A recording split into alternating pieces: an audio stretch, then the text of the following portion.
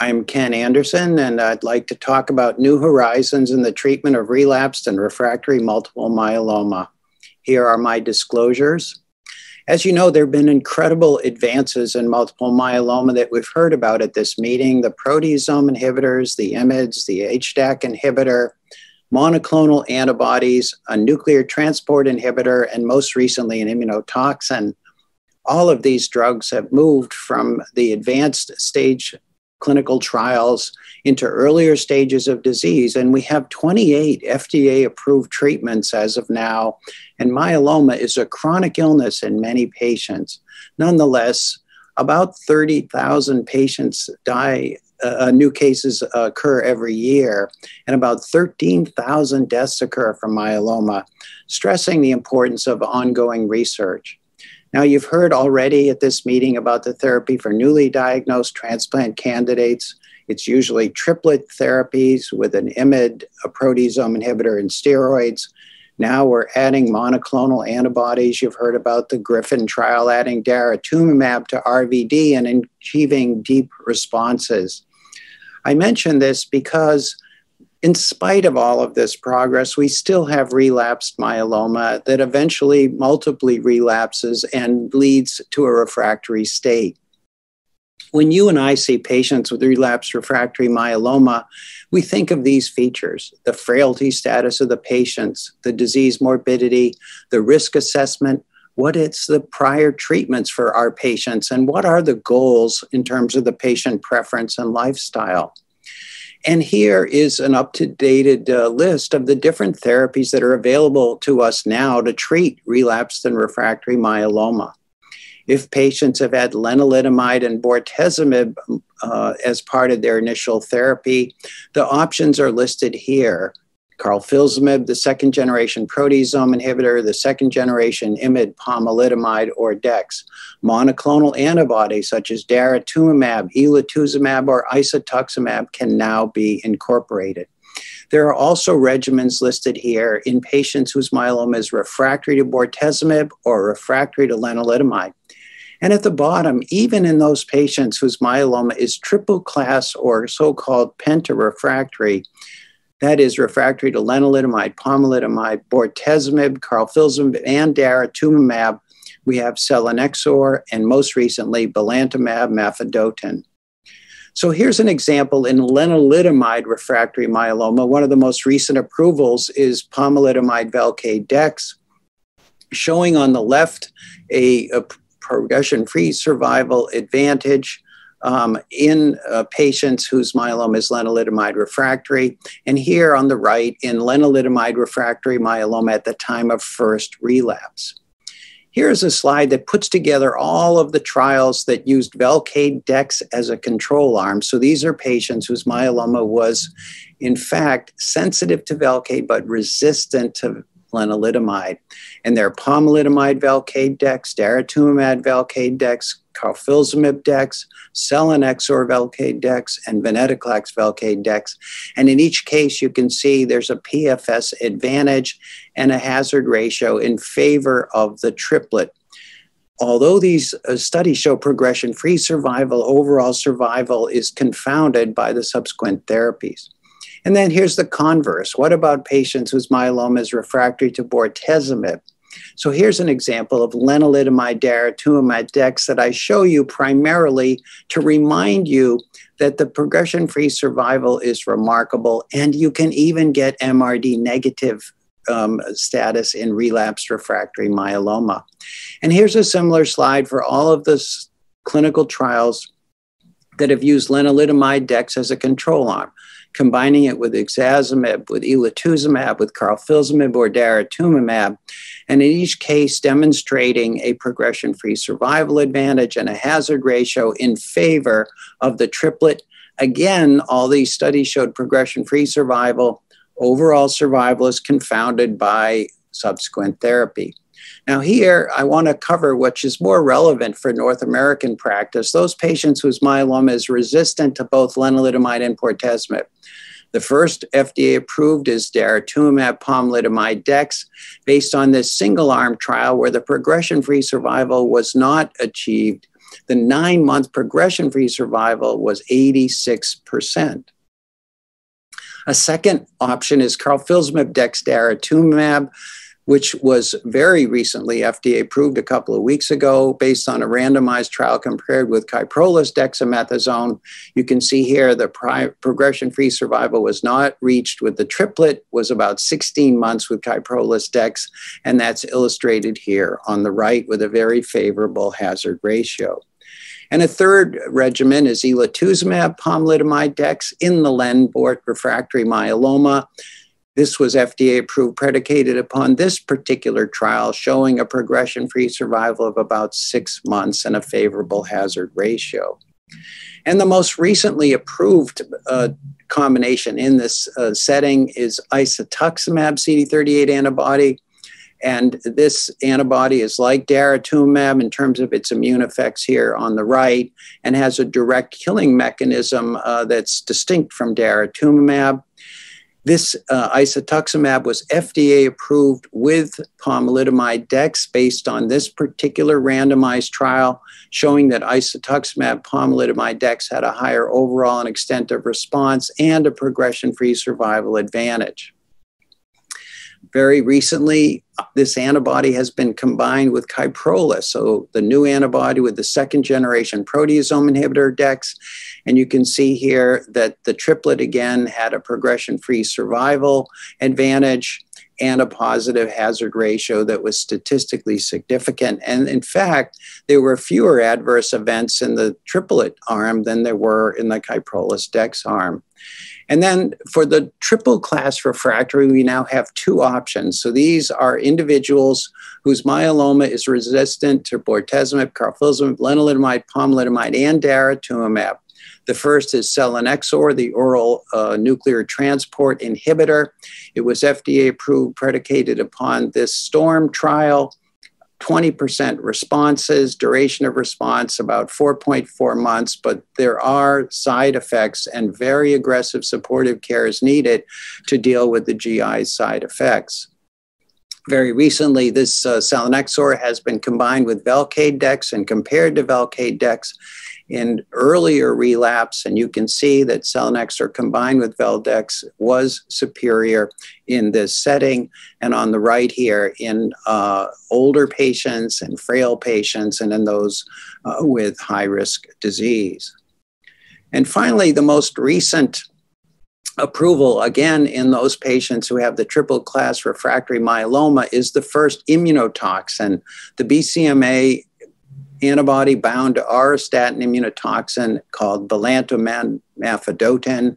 It has immune effects here on the right, and it has immunotoxic effects on the left. This is the data upon which that approval was based. You can see at the 2.5 milligram per kilogram dose, there's a duration of response of 11 months, a response rate of 31%. The most common complication here is keratopathy, which can lead to visual changes. However, those are transient and rarely lead to discontinuation. That's shown on this slide. Here is the incidence of keratopathy here. And in fact, this can be managed. And as I mentioned, very few patients discontinued therapy. And finally, venetoclax bortezomib dex here has been combined with bortezomib dex.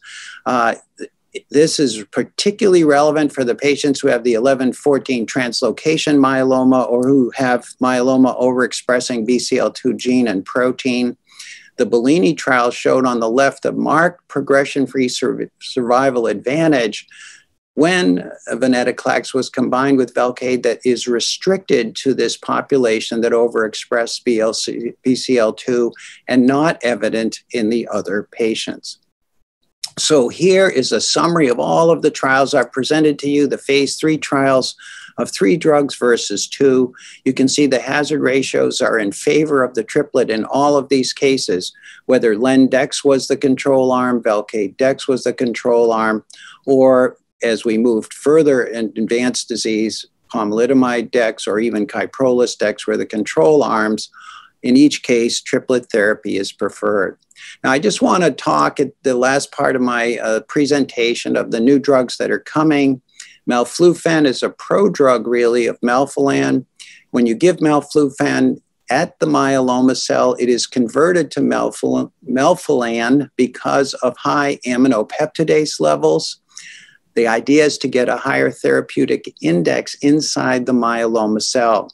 The Horizon trial showed a response rate of about 30%. Again, in triple-class refractory disease, it was about 24%. The duration of response, 7.5 months. So this agent is actually coming along towards FDA approval. There are now stronger IMiDs. This is a CELMoD CC92480 that was presented at ASCO. In this phase 1 trial of increasing dose escalation, the response rate was about half of the patients at the 1 milligram dose, even in patients whose myeloma was refractory to pomalidomide. And then targeted therapies are being tested. Shown on the left here are the frequency with which mutations are seen in multiple myeloma in the relapsed state. And on the right-hand side, the so-called MyDrug trial, where patients are receiving ixazomib, pomalidomide, plus a targeted agent at the time of relapse predicated upon their particular profile and mutations. And finally, to finish up, BCMA targeted immunotherapy is coming very soon.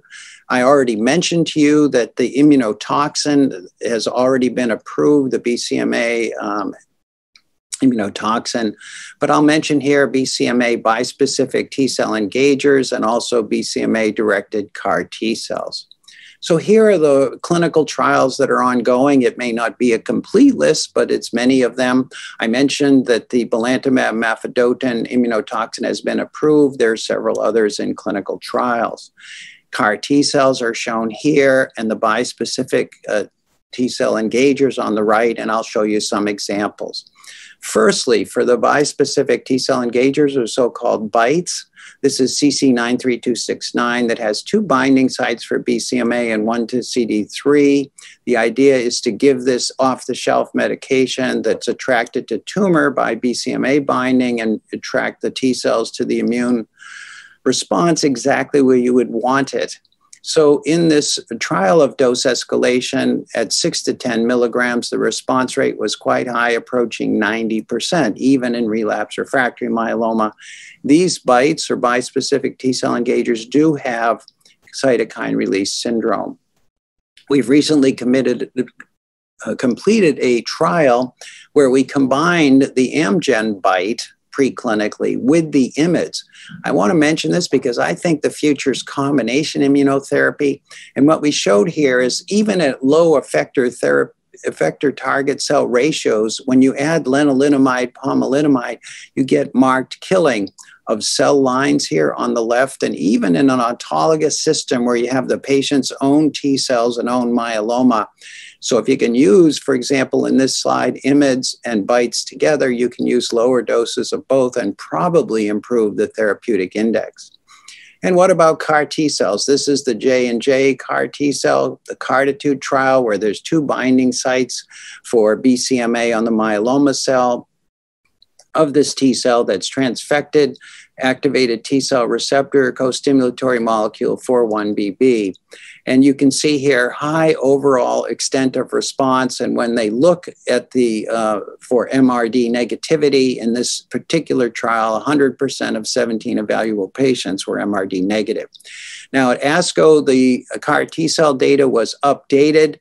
The BB2121 or the KARMA trial, the EVOLVE trial, and the trial I just mentioned, the CARTITUDE trial.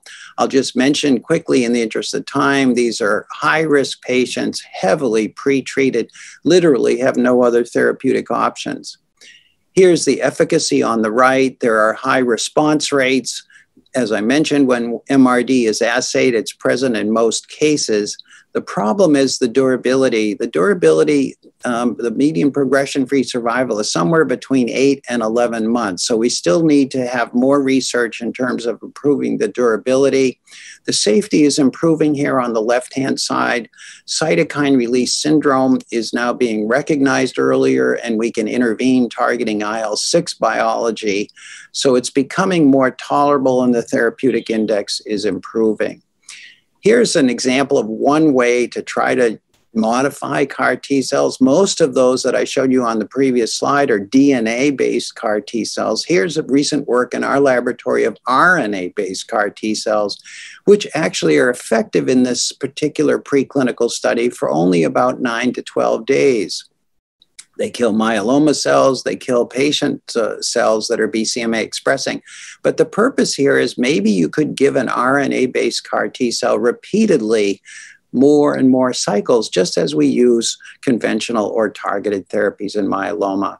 So what I've tried to say, albeit quickly, is that we have many therapies for relapsed myeloma. They depend on the clinical features in the prior therapy. Triplets are the way to go because they increase the extent and frequency of response and progression-free survival. I mentioned just a couple of examples: melflufen, venetoclax, the cell mods, and the MyDrug targeted therapy as clinical examples of new treatments that are being evaluated.